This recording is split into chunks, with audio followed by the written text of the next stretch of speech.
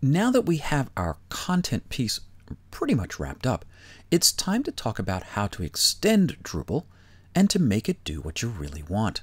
In this video, I want to introduce you to modules. Modules and themes are the primary way you will extend or add features to your Drupal website. Well, as I think you're probably beginning to understand, Drupal is unbelievably robust. And even out of the box, Drupal offers a very complete content management system. But let's face it, sometimes we need more. And that's where modules come in. Modules add features to your Drupal website. There are three kinds of modules in Drupal. There are core modules.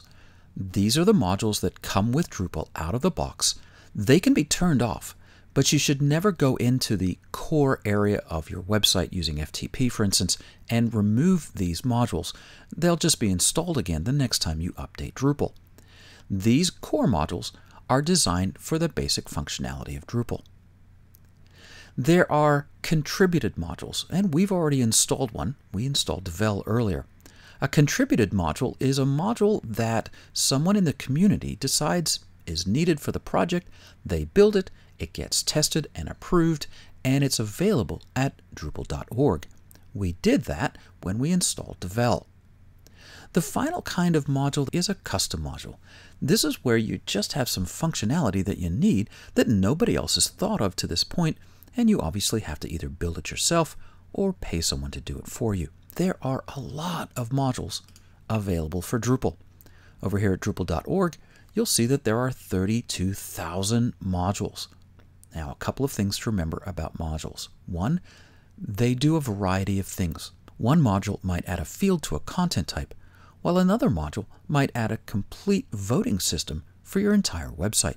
Number two, you can only use a module that's compatible with the version of Drupal you're on. And so you'll always need to filter your modules here at Drupal.org/project/modules. Number three, when you do filter them, they're always listed in the order of popularity. Now, if you recall, we've already installed a number of modules. We did that using Drush at the beginning of the course, but there's a few other modules that we want to take a look at.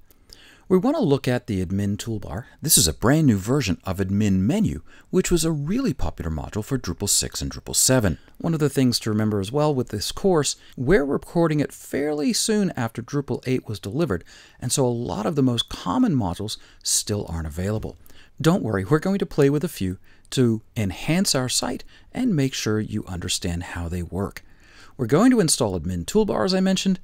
We're also going to install Views slideshow and video embed to round out how our content is used, what we can display, and how our content is displayed. So let's dive in. We'll install these modules the traditional way and configure them as we go.